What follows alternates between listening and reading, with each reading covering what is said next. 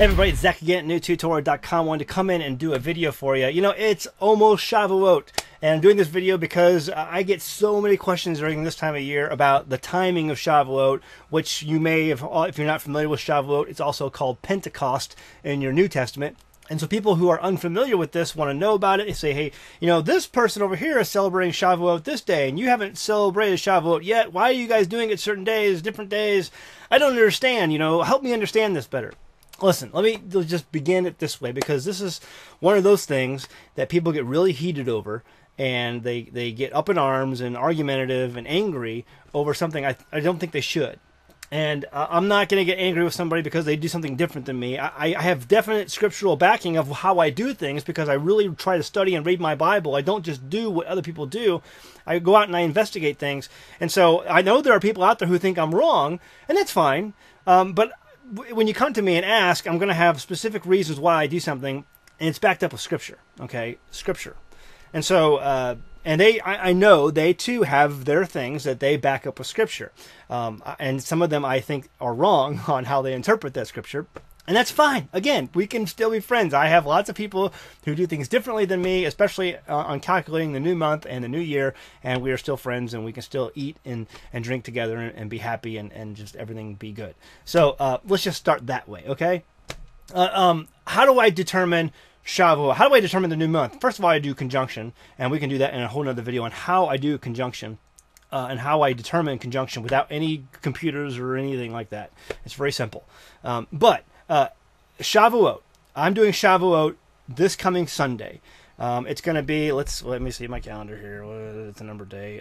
It's going to be the 8th, June 8th. And there's some people coming over. I got people coming over, start to camp tomorrow. We have a big campsite set up, and people are going to show up here, and we're going to roast the lamb on Sunday. We're going to have a big Shabbat meeting and Bible study on Shabbat on the 7th. And so how we do Pentecost, Shavuot here, is on the day, the morrow after the Sabbath during Passover. You go back 50 days, and you look during the time of Passover, and how I calculate it is the morrow after the weekly Shabbat. And I'm going to go through some clear scripture on why and how I calculate it that way, okay? So just stick with me here. Just stick. I know, you know, you're like, oh, you're already turning me off. Just stick with me here, and let me plead my case, okay? And so this is how I do it. Passover comes. As soon as Passover comes, the very next day when the sun goes down, it's a high Sabbath. And that high Sabbath in your scripture is detailed in Leviticus 23. Leviticus 23, verse 7, "And the first day ye shall have a holy convocation. Ye shall do no servile work therein." Okay, so that's the first day after Passover. In the first day, the first and seventh day, are holy convocations. What the Hebrew word is for those days is mikra. Mikra. That's the Hebrew word, mikra. And it's a holy convocation, okay? That's the word it's being used at. Now, if you scroll down to Leviticus 23, verse 15, "And ye shall count unto you from the morrow after the Sabbath, from the day that ye brought the sheaf," that's the omer, "of the wave offering, 7 Sabbaths shall be complete." And so the word Sabbath there is used twice, Shabbat. Okay, it's saying from the morrow after the Sabbath, the Shabbat, from the day ye brought the sheaf of the wave offering, that's the omer, 7 Shabbats shall be complete. It's Shabbat. Okay, so it's the difference between Mikra and Shabbat. Now, the argument is that, and this is what the Jews do today, the rabbinical Judaism does today, they count from the day after Passover, that first high Sabbath. They call it a high Sabbath, even though that's not what Scripture calls it. Scripture calls it a Mikra. It does not call it a high Sabbath. In the Torah, it does not. In the Torah, it calls it a Mikra.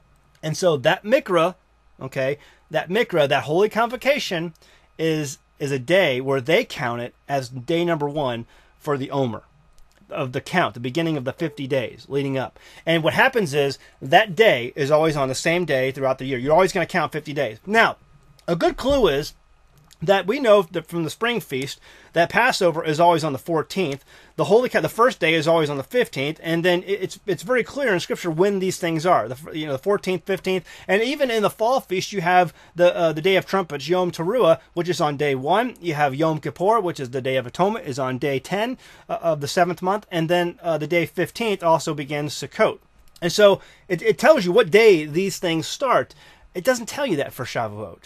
Why? It doesn't tell you there's a number of days there. You have to figure it out. You have to count it, because the weekly Shabbat after Passover, because you're determining it by the new moon, is always going to be on a different day. You have to count. It's going to be different. But it's always going to be the morrow after the Sabbath. Okay, that it tells you that. The morrow after the Sabbath. The morrow after the Sabbath would be day 1, first day. And so you can count that. But it doesn't give you it doesn't give you what those days are lined up. It's going to tell you have to count and figure it out, and that's going to be Shavuot. That's going to be the Pentecost, what we call in the New Testament.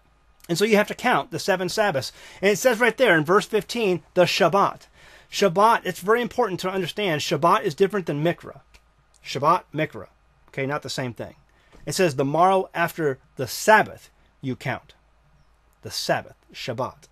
And so that's how I figure it out. That's how I do it. I know there are people in rabbinical Judaism, and there are ministries out there who do it differently, and that's fine if you want to do it that way. You're not going to convince me otherwise, because it says right here in verse 15, Shabbat, twice. And the second time it's saying Shabbat, it's talking definitely about the Sabbath. And so why wouldn't it not be talking about the Sabbath on the first time in Leviticus 23:15? Shabbat is Shabbat. There is no other Shabbat but Shabbat. It's the weekly Shabbat, the morrow after Shabbat. Everyone knows when Shabbat is. Shabbat is Shabbat. It's almost ridiculous to have to argue at this point, but and they say, well, the Pharisees in Yeshua's time did it this way, and the Sadducees did it this way, and I'll side with the Pharisees, and it's just ridiculous anyway of an argument, because, Yeshua, his whole time here, was arguing about the traditions and doctrines of man that the Pharisees were following, so why? It's just, whatever. Hey, listen, if you guys want to do it that way, fine. Because here's the bottom line, folks. I think that when our Messiah comes back, he is going to set us all straight on a number of things. And we're all going to find out that we're all wrong on a number of things. And Torah will go out to the nations from the mouths of our Messiah, the one likened unto Moses, and he will set us straight. And we'll know exactly what the Torah says. And we'll do what the Torah says according to our Messiah and according to our King. And so what I am waiting for is that day, and we'll all be on the same page, so I don't get up in arms about people doing things on different days. We're all waiting for that time. And I believe when a greater exodus happens, this greater exodus is going to be, ensigns are going to be set up amongst the nations, and we are going to see, I believe, pillars of fire everywhere, and we're going to be regathered, just like the first exodus, and we're going to come home. And I'm waiting for that day. And so we can all be on different pages till then, because at some point we're all going to be on the same page. But here's the deal. We all have the heart and desire to do what's right. We've gone back to the Torah. We've gone back to the Father's Word, and we're trying to figure out the best way we know how to keep those commandments. And that's when the Father of the children, looks at his children and says, oh, here are my kids. They're trying to do the best they can to do what I tell them to do. What father gets angry at their children for at least trying with a heart that's in the right place to want to please the Father? No father gets angry for a kid who's truly trying. So that's the same with our Father. He sees his children trying their best, and he's going to regather us, and we're all going to be on the same page again. So that's how we celebrate Shavuot here. We're getting ready to celebrate the morrow after the Sabbath. We've counted 50 days. Now, in the past, I've done an Omer chart on my website. I did not do one this year because there's just so much. It seems like in the last year, you've got the lunar Sabbatarians out there. You've got the Pharisaical Torah keepers who are doing the Hillel calendar. You've got people who are doing the calendar according to what I do. You've got the equinox people, and it's just a whole mess. It's like I could do a calendar and put it on my website, but everyone's going to argue and fight over it anyway. So I may edit it to just remove the dates on it, and just you can count the Omer yourself. I don't know. Next year I'll do one. This year I didn't. You can look up the old calendar, the Omer calendars, by going to my website, going on the search option, and just typing in Omer. It'll come up. But I didn't do one this year, and I'll do one next year, I think.